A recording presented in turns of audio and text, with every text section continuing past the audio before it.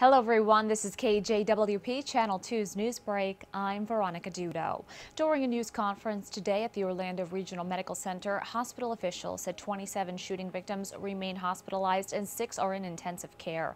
Doctors and nurses described the grueling hours as victims poured into the emergency room. One physician said he expects the death toll to rise. A 50-year-old woman has been seriously injured after she was hit by a minivan in a parking lot in Delaware. The incident occurred in Brandywine 100. Newcastle County paramedics said the woman was treated at the scene before being airlifted to the hospital.